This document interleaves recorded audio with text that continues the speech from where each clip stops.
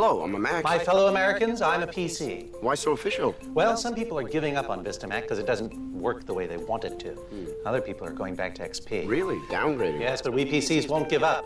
If your printer isn't compatible with Vista, I say, buy a new printer. If Mac's new Leopard operating system has dozens of new features, I say, ignore them. Ask not what Vista can do for you. Ask what you can buy for Vista. Wow, you're really committed to this. Oh, not really. I switched back to XP 3 weeks ago. So much happier.